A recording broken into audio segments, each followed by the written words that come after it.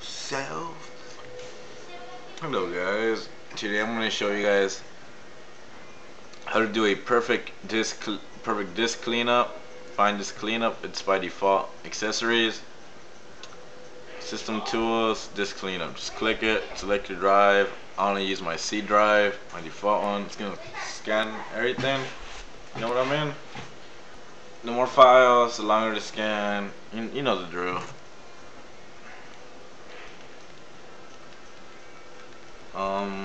You should get this screen that pops up like this. To best efficiently clean and select every single box on here, files to delete.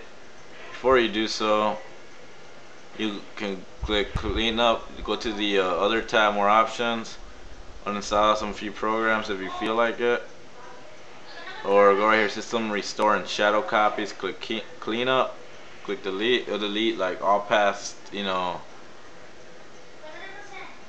yeah, ready to clean these files. Just finish it.